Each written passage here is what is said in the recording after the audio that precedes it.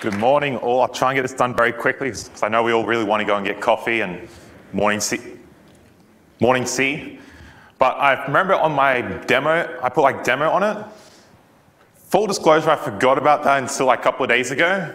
So to keep true of that, I don't know if anyone's really noticed, but we've got these lovely people over here doing sign language. So I would like to know, what is a sign language for good morning? So,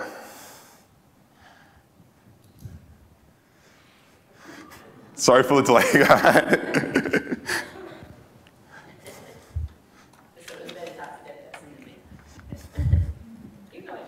Yeah.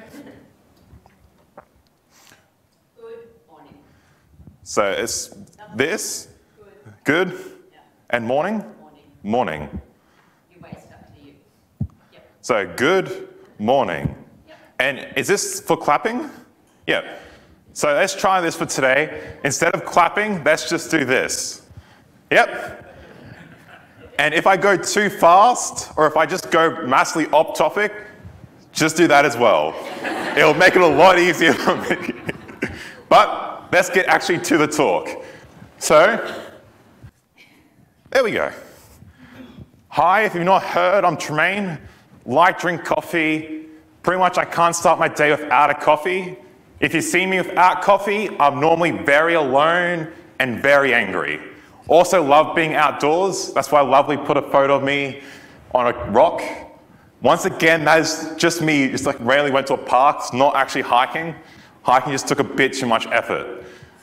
Also, if you want to follow me, Pendragon on any social platform, that's my username. So today, sorry, I probably should have skipped it before I did, but today I'm going to talk about 5 things I wish I knew back when I started to actually do development. It was quite a while ago, so there's a lot of stuff that I wish I knew. The main one is imposter syndrome.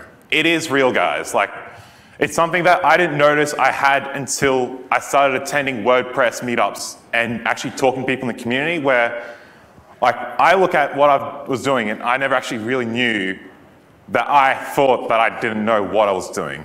For those that don't know what imposter syndrome is, here's the nice definition of it. The psychological pattern in which an individual doubts their accomplishments and has a persistent internalized fear of being exposed as a fraud. That's it in a nutshell. I feel it's something that most of us have had in our early stages, even maybe even today, that we have all thought that we were an imposter and scared that somebody was going to say, hey, you're not a real developer, or hey, you're doing this, and you're not really looking at,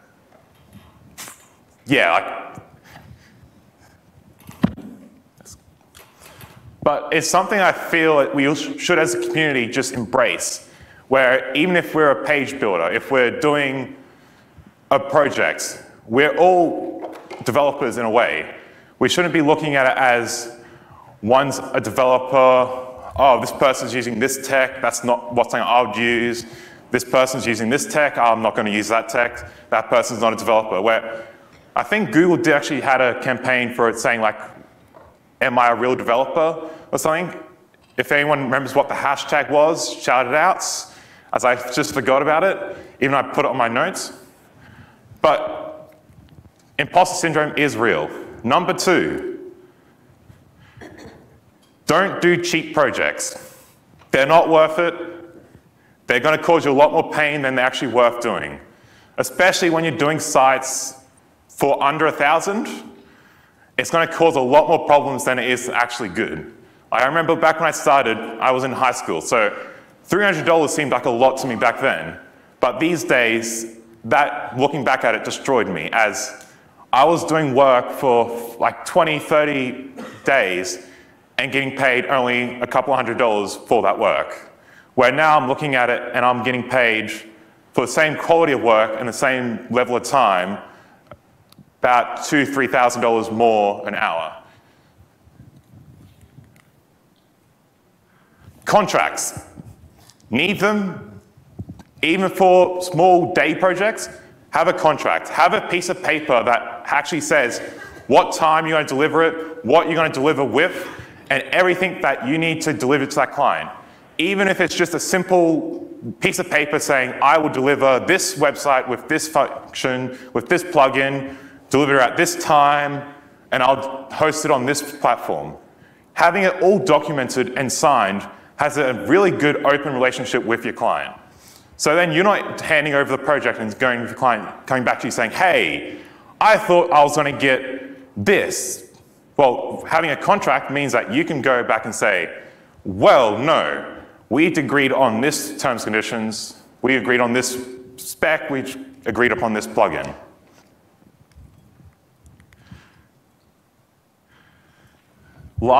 Second last one is a work-life balance. It is very important to actually have the ability to not just work and work and work and work and then sleep. Then next morning you work, work, work, and sleep. Which, let's be honest here, who has that form of lifestyle? We got a couple. I think some people are too scared to put their hands up. But it is something that I've looked back at only very recently and worked out that I had really no life other than work and other small commitments. Where it's something that I now look at as something that I want to have a lot more better achievement at and a lot more oomph in doing.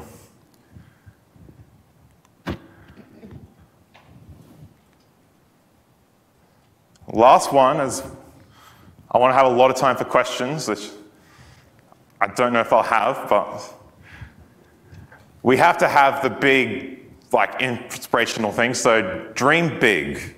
Don't limit yourself to what you can do right now. Limit yourself to what you can do next. No matter what you do, each project, go into it increasing what you can do by 10%. So if you are building a website, what is the next step to take you to the next level? What is the small, maybe like single extra 30 minutes can you add to that project that can improve you as a developer? And then do it. Even if it doesn't work and it doesn't actually go into the final product, you're going to eventually just keep building yourself up to become the next level of developer or next achievement or, oh, sorry, I just hit the mic. Sorry, audio tech guys. But I just had to have that slide. And I want to have some more time for questions so that I can actually have a better engagement of any questions or any feelings that anyone has in the crowd, anything they want to talk about, even just personal statements. That's open for anything.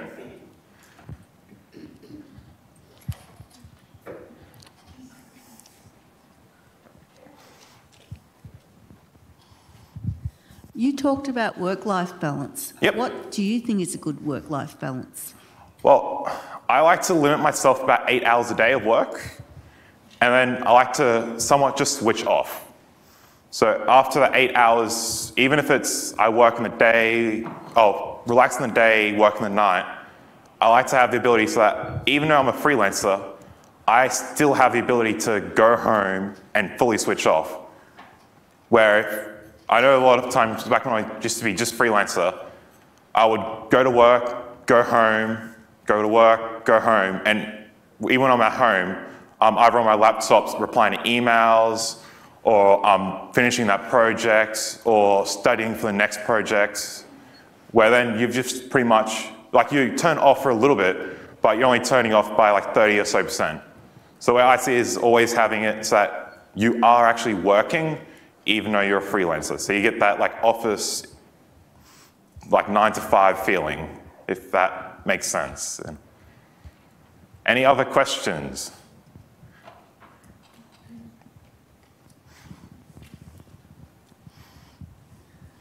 I think it's great that you underscore needing a contract. Yep. Can you dig into that a little further? How do you actually manage that process of getting them to sign, and what do you have in the contract? Because I know that part's pretty difficult, and sometimes they actually come back with their own contract or want to strike pieces of yours out. Yep. So pretty much it varies on what your project is, But I like to have a very uniform concept where my contracts start with a brief description of what the company is and what we actually do.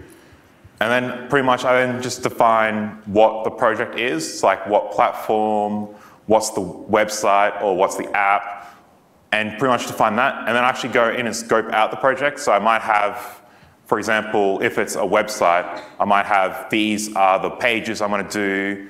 These are what's on those pages. I'm going to be supplying the content, the images. You have to supply this or this.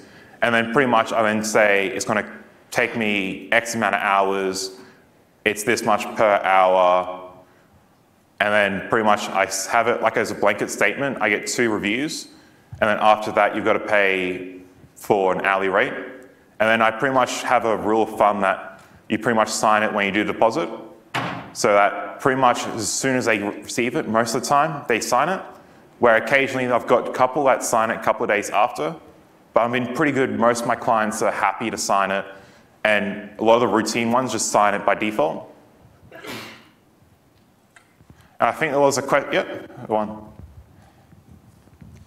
So second.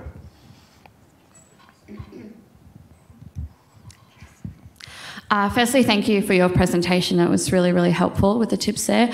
Going back to the imposter syndrome topic, Yep. When you're going to do that next big thing, say something like a speaking presentation or a really big project, bigger than Yep. anything you've done before, how do you practically deal with the imposter syndrome that can creep up in those circumstances? Yeah, so that's a very good question. It's something that I really do not know about until like a couple months ago. But pretty much the way I look at it now is, if I feel I can, if I can feel I can do it, I do it. But if I know I can't do it, I can't do it, which I'll explain a lot more, but that's pretty much the sums up what I'm about to say. But pretty much the way I look fully at it is, like, you've got those things where, like, if you're if you're sending a proposal to Apple, that is something that's a lot lower chance of doing. But if you're like going to a cafe meeting for a client, a lot of that stuff I feel is just, you just have to go into it knowing that you are the best that you can be. Like, go into it knowing that even though if you don't think it, just go into it thinking that you are the next level, like you are the top developer, and just embrace it. Like, don't think about it and like just do it in a way. It's like, propose that contract, propose that project, just go in and do it, and if it goes down, it goes down. Which is, if you ever want to learn how to face rejection, do door-to-door sales. It helps a lot. Like, we laugh, but who really answers the door and actually sizes something up with that? Like, I did it for 2 weeks. That's how I learned how to face rejection. But yeah, so pretty much just go for it and aim to be your best. And if they reject you, move on to the next one. We can take one more question. How about something at the very back?